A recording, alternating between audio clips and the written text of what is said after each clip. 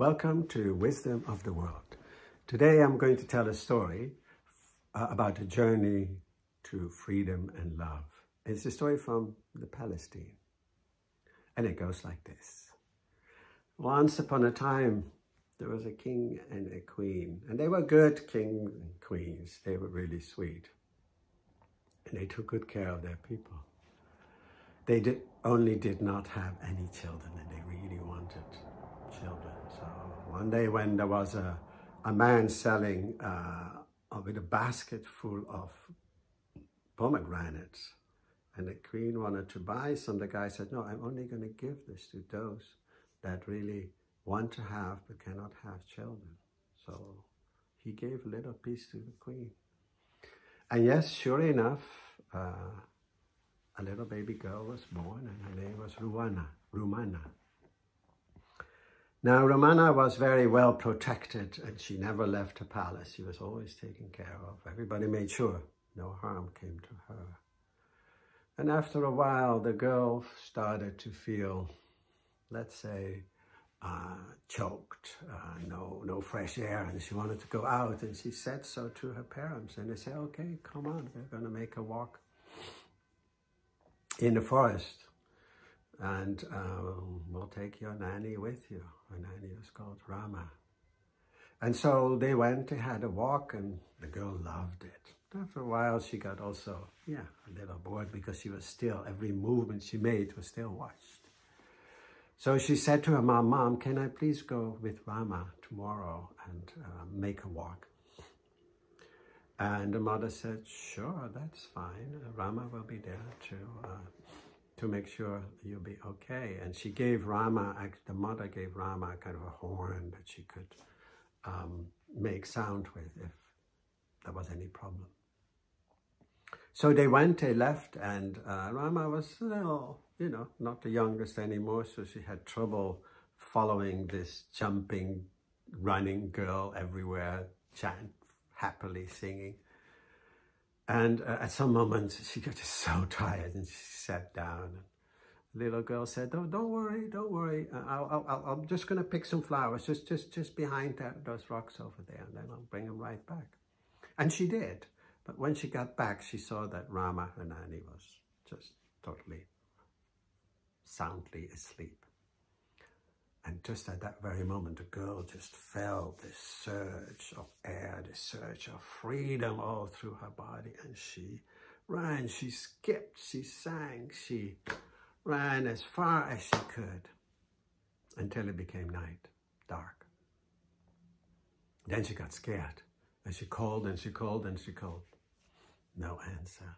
In the meantime, Roummana had blown on that horn, and everybody was looking for her. When it got night, Roummana climbed into the tree, spent the night, waited there until it got light. The next day she went on, and she came into a huge open area with a big house on it. She knocked on the door. Nobody answered, so she went in, and she saw there was a bedroom with 3 beds in it. There was a table with 3 plates on it, and there was sort of a freshly hunted rabbit hanging in the kitchen. So she figured she was at the house of 3 hunters, and she was really hungry. So she cooked all that meat, and she ate her share. She looked around the house and, found a cupboard there, and she cleaned the cupboard out and put a mattress in there. And she put, the meat, she kept it in the kitchen simmering. In the evening, the 3 brothers, that's what they were, came home from a day of hunting and saw that, somebody had been in their house and had cooked some meal for her. So they said, whoever you are, come out, we'll not harm you. But the girl was in her cupboard, and she didn't dare to move.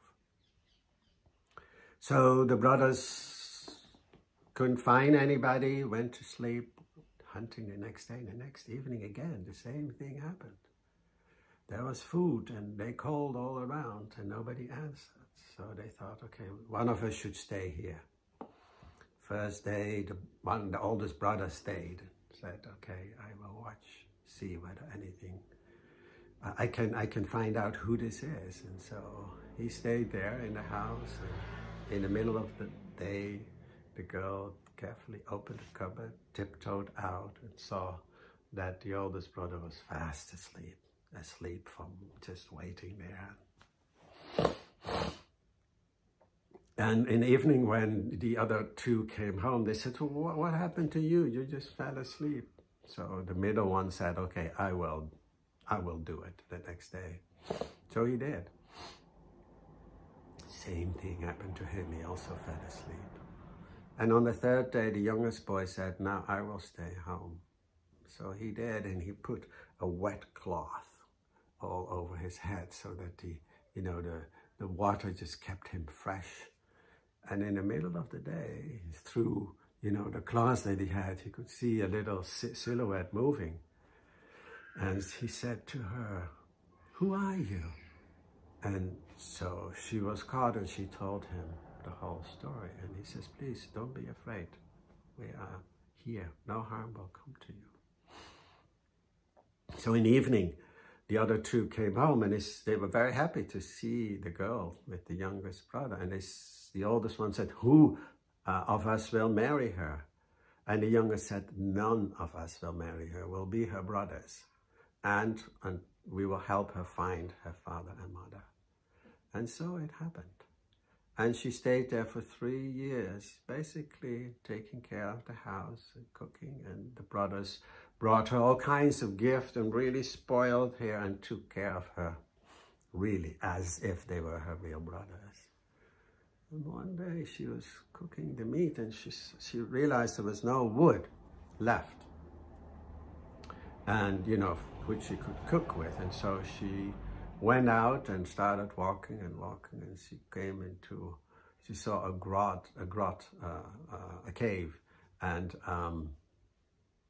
there was a big sort of monster kind of guy. He was in that cave, and he was cooking, and she says, hello, uncle. I'm greeting you. And the monster said, your words, you greeted me before saying anything, so I cannot eat you now. What can I do for you? And she said, well, I really need, I need some wood so I can, for my fire thing, to make fire. And so the guy said, sure, here's one. I said, before I give it to you, though, please give me your handkerchief. And so she did, and he put a big piece of, amount of wheat in it. But he also made a little hole, just a little bigger than 1 grain. So she took the handkerchief with the wheat in it and a piece of wood, which was actually already preheated, and she ran home to her big house. She did not notice that drops, each little grains fell all the way to her doorstep. So she came home, she didn't tell the brothers anything, and everything was like a normal evening.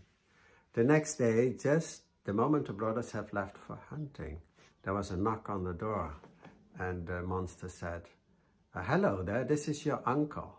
And she said, I cannot open the door for you because my brothers have locked it.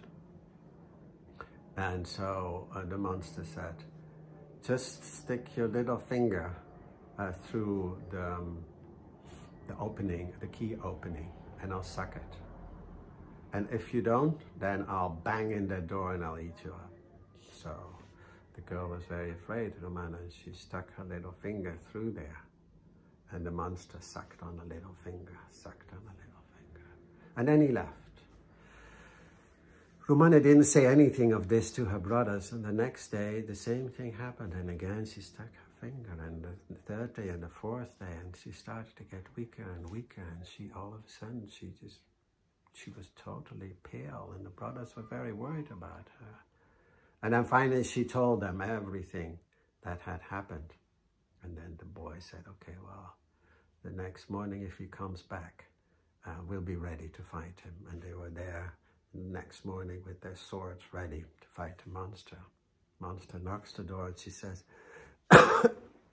I'm so weak now, just come in and eat me. So the monster was happy, went into the door, and there immediately, you know, the brothers were there to hit and gave him a really big, hit, cut in the neck. And the monster fell down. And the monster said, hit me more, hit me more. And then one of the brothers says, no, stop. We know that if we hit you a second time, that you will actually even get stronger and be fine again. So they didn't, and the monster just laid on the floor and died. But when he fell, also one of his teeth fell off and it rolled into the shoe of Roummana. Everything fine, but then when she put on her shoe, the tooth of the monster got into her foot. And she fainted, she fell down. And the brothers all around her said, oh my God, what happened? She died. And there she was, as if dead. And they said, what, should we bury her? And I said, no, we cannot bury her. We cannot have, worms eat her. So he went away and he came back with a camel, and a camel that was carrying a white camel that was carrying a box, which you bury the dead, but then one with a glass cover on it. And he got it down, put it full of all kinds of flowers, and carefully put her in there, and then hung the that box with her in it alongside the camel, and said to the camel, now go to where you came from. In the meantime, the brothers, after losing Roummana, just didn't have any energy anymore, so they just left the house and they roamed looking for her. The camel left and left and left and came into a town and started eating flowers from the royal garden. And the guards were trying to catch that camel, and there was kind of a lot of a racket going on. The prince looked out from his balcony. He said, what is all this? And he saw her and he said, oh, please bring that, box into my room and please feed that camel. The poor thing is totally hungry. So the prince, when he came into his room, just could not take his eyes off Roummana. She's so beautiful, so peaceful. He laid and he didn't leave his room for 3 days and 3 nights.